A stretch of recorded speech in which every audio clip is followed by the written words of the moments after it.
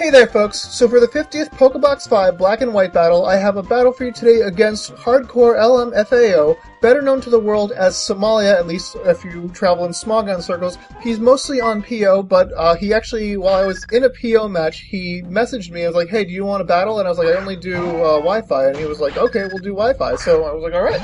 And so here we are.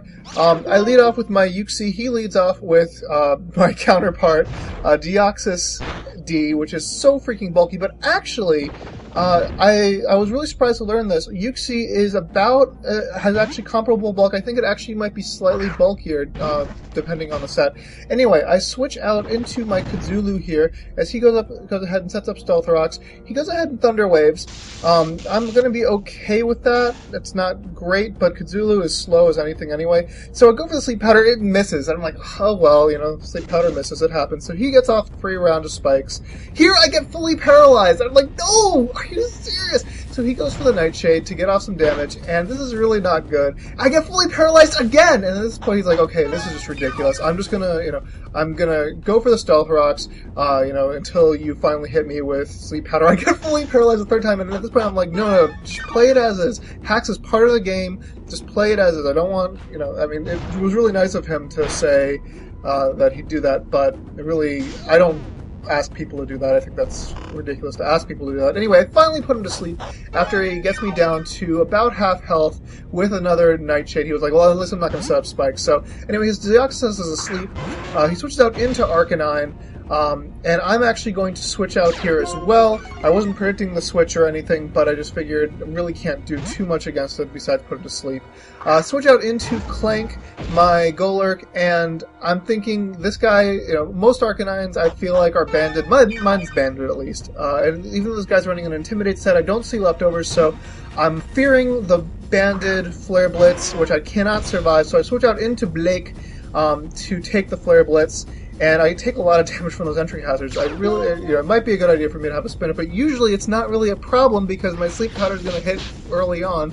Anyway, I was expecting, him to be banded. He's not banded. It turns out he's leftovers, Life Orb. And so here, I'll take a lot of damage from that extreme speed. I take out his Arcanine with a Flare Blitz, but I'm going to die to recoil. So so we both lost our Arcanines.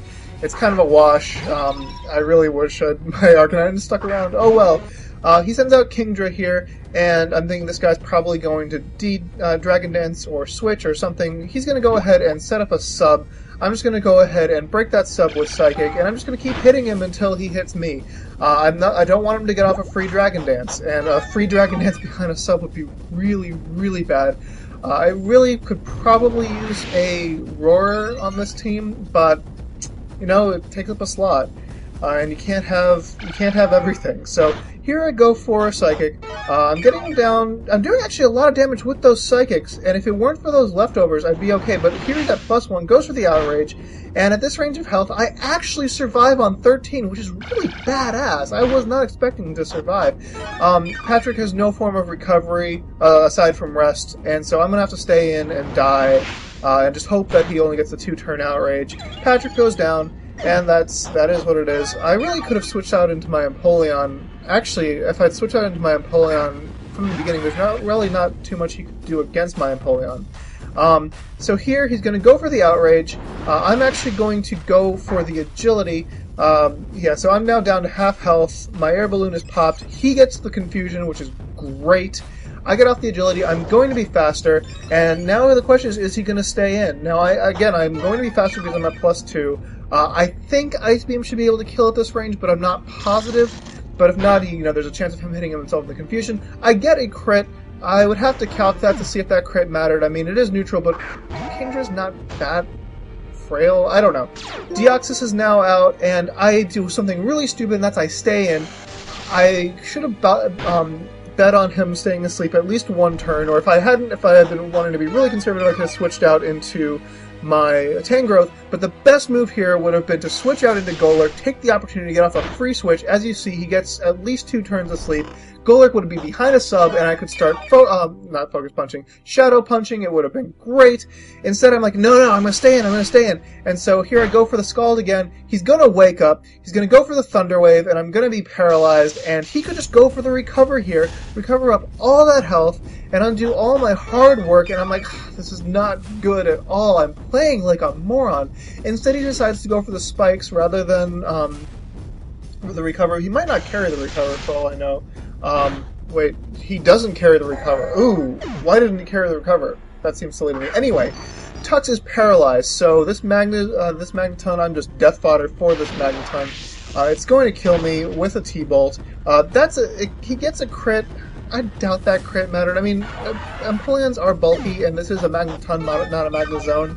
I was a little surprised to see the leftovers. Like, why would you run leftovers? But, I mean, this is UU, so you can't run Magnezone. But also, his set's going to make more sense in a minute. He goes for the sub, and this is why you want to go for leftovers rather than a Violite, because if you're, Magneton's actually fairly fast, and it can recover off that health if it's going for the leftover set. So anyway, we both go for our leftovers. He's going to go for the Flash Cannon. I am just hoping that my sub can take that, but turns out not so much. Oh well, too bad. Clank is going to go for the Earthquake. At least I'm going to break his sub. The best move, I guess, would have just actually been to go for 2 Earthquakes. And then I could have actually, he would have just he wouldn't have sub-stalled me. It would have been good. But oh well. I'm at half health. I'm hoping that I can survive the Flash Cannon, but I haven't counted. I don't know. He's going to hit me. It's going to hit it's going to hit a lot. Takes me down to 30. I'm going to go for the Earthquake, and I am going to take out his Magneton, which is nice. I mean, 4x effective. Obviously, I'm going to take out his Magneton. That wasn't really a question. So, I'm going to recover a little bit of health, up to 53. Now goes out to Weavile, and I'm just hoping that he predicts my switch and goes for the Sword Stance. That's really my only hope. So here I go for the unprotected Focus Punch, and he goes for an Ice Shard. Didn't really need to go for the Ice Shard. He could have gone for numerous other things, but oh well. Clank is down.